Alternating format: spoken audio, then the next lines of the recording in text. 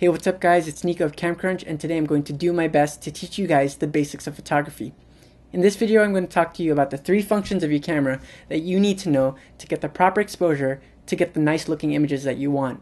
I know that photography can be really intimidating when you're first starting off. I was there at one point. I saw these, big words, big numbers, and I just didn't know how to use my camera, and I couldn't get those images that I wanted. But if you break down photography to its basics and you understand what causes change in your images, then it's going to be much easier to get that image that you want. And I assure you guys, by the end of this video, you'll have a better understanding of photography and you'll be more confident to get that image that you want. When you see a nice looking image, that means the camera is actually capturing the right amount of light that you need to expose that image properly. And that exposure is determined by 3 things: the aperture, the shutter speed, and the ISO. And those are, the features of your camera that you need to know in order to get the proper exposure for the images that you guys want to take. And it's really simple. The first thing is the aperture, which is basically the opening of the lens, or the size of the opening of the lens. And if you look at your lens, you'll see the iris or the aperture blades, and they open and close depending on where your aperture value is. And naturally, the bigger your aperture size is, the more light comes in, and the smaller your aperture size is, the less light comes in. And that is determined by an f-stop value of your camera, and you will see it. If it's a number like f1.8, that means it's a big aperture and more light is coming in. And if it's something like f16 or f22, that means it's a small aperture and less light is coming in. Now there's a secondary effect with your aperture, and that is that it affects the depth of field. And you'll hear this word a lot as you're learning more about photography. And depth of field is basically how much of your image is in focus. If you have a shallow depth of field, that means your subject is in focus, but its foreground and its background will not be in focus. And if you have a wide depth of field or a large depth of field, that means a lot of your image is in focus. So it's not just what you're focused on, but its foreground and its background will also be in focus.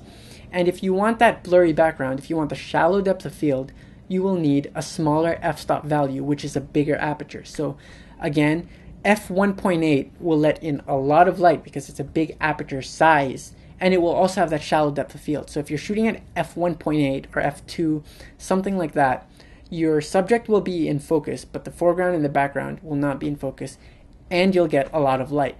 If you have a large depth of field, that means you're shooting with an aperture value of something very big, so something like f16 or f22 or something like that. And that means a lot of your image will be in focus, but you're also getting less light into your camera. Now the second thing that affects exposure is your shutter speed, and that is basically how fast your shutter opens and closes, or how long your exposure takes place for. So the faster your shutter speed opens and closes, the shorter your exposure takes place for. What that means is that you get less light into your image. And the slower your shutter speed is, that means your exposure is longer, that means you get more light into your image. But it also affects how much is blurred in your image. The faster your shutter opens and closes, that means you have fast exposure, that means it gives less time for anything in your picture to move around. That means less stuff in your picture will actually be blurred. But if your exposure takes place for a long time, that means a slower shutter speed, more light comes into your image, but it also gives time for the subjects to move around, which will cause blur in your images.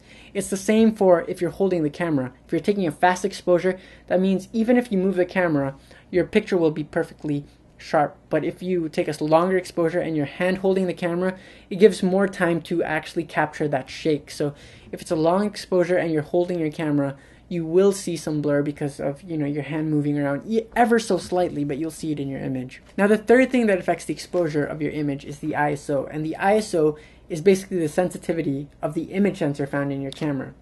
The lower your ISO is, the less sensitivity is to light. That means you'll need more light to expose your image, and the higher your ISO, the more sensitive it is to light. That means you'll need less light to expose your image. The trade-off with ISO is that the higher you raise your ISO, the more grain or the more noise you will see in your image. So you'll see like these little dots in your image, and that is caused by higher ISO.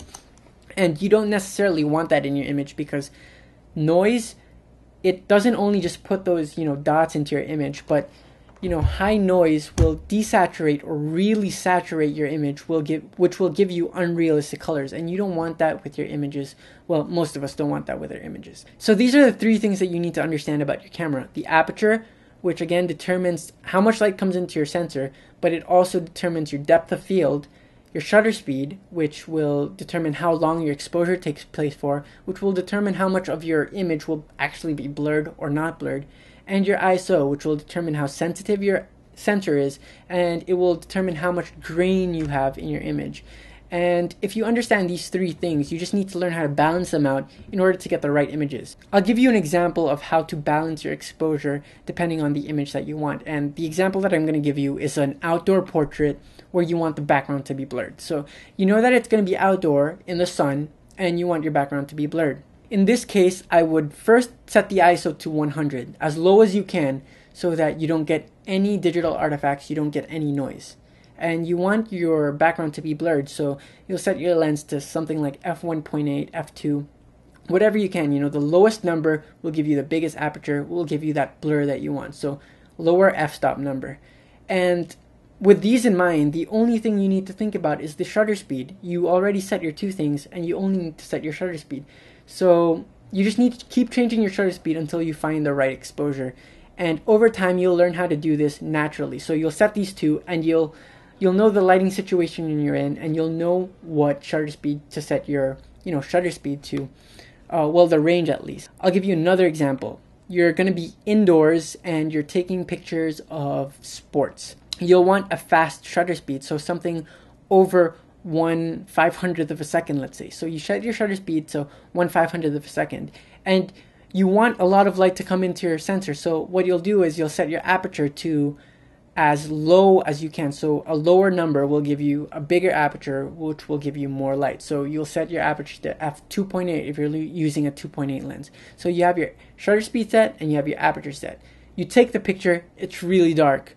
That's because your ISO is really low. So you'll bump up your ISO slowly until you get the right exposure. So it's all about balancing things out. And once you learn how to balance things out, photography gets so much easier. You'll learn this over time, but as you learn it, it's going to be more natural to you, and you'll find it easier to take the pictures that you want. This is what I did, and I take pretty decent photos now. I'll leave my Flickr link down below for you guys to see. In some cases, you'll find that you're setting your shutter speed, aperture, and ISO to whatever you can. You keep trying, and your image is still dark. You can't get the right exposure.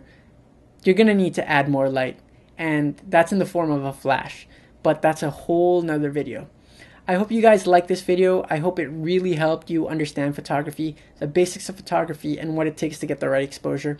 I'm going to have more videos. Just check my channel. Again, I'm Nico of CamCrunch, and I'll see you guys next time. If you guys haven't yet, the social links are down below. Follow me on Facebook, Twitter, ask questions in the comment box down below, and I hope I can help you out. That's all.